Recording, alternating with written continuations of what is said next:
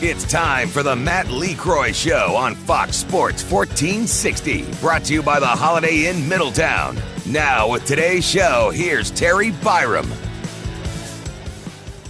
Well, Matt, yesterday you culminated an 8-game road trip with an 8-2 loss. And just one of those days when you play 142 games like you guys play, you're going to have days where things just don't go right. And before that, you had 5 really good days.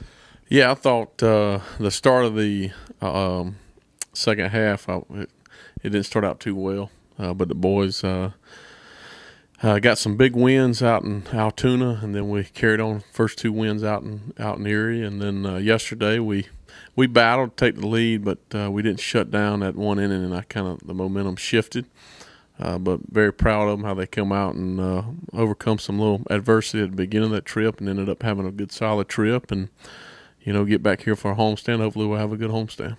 Well, you've talked about for a long time now, not really looking at the standings, but winning series, winning 2 out of 3 or 3 out of 4 in this case. And really at the end of the day, if baseball teams do that a lot more than they don't, they're going to be in good shape at the end of the year. Oh, no doubt about it. I mean, we stressed that from the beginning, not to get caught up in where we are at the moment, but to go out and try to win every series. And if we do that, I really believe we'd put ourselves in a situation to be playing for something in August. And hopefully the guys are starting to buy into what we're trying to do, and I think they are. They're picking each other up. They're playing hard, preparing every day, and now we're in a good spot.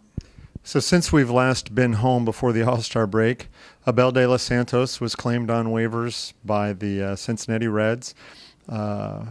Nick Lee yesterday was designated for assignment, which means he's not available for quite a while, and if he gets picked up, he'll be gone too. So your team has gone through some changes, especially on the pitching side of things, altogether over the last 6 or 8 weeks. Yeah, I mean, we sent some guys up to AAA to the big leagues, which is always really, really exciting for us. And then, obviously we lost Abel to the Cincinnati Reds, which, that's a good thing for him, bad thing for us. And then Nick Lee got designated. So, we've gone through some changes, but I think the guys are down in that bullpen are going to get more innings because of it and have to pick up that workload of it. And I'm sure we'll make more changes down the stretch here. But the guys have seemed to respond to all the changes we made so far. And, guys are stepping up into different roles, and hopefully they'll continue to do well and stay healthy.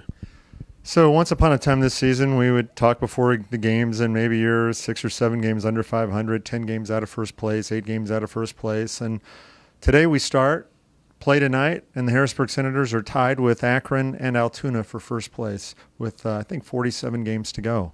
Well, I'm just proud of the guys. They've bought into what we've been trying to preach all season is going out and preparing every night to win, and they're starting to learn how to play together as a group. They've been playing very good, solid baseball, which I love that when they're starting to learn how to play the game the right way.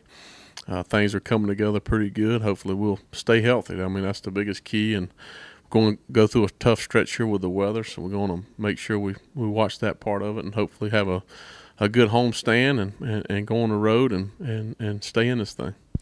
And then lastly, Philips Valdez makes the start tonight. He starts the first of 4 games against Richmond.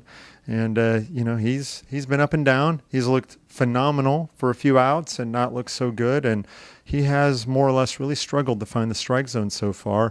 I know you guys have worked with him a lot. Yeah, I mean, I thought his last bullpen session with Chris, watching it, they tweaked some things, and I thought that made him a lot better. Hopefully he can carry that into the game and give us a good quality start, give us a chance to win. His stuff is electric when it's over the plate and down, and his adjustments he made in the bullpen, hopefully he can carry it over, because if he does that, I mean, he can control a ball game.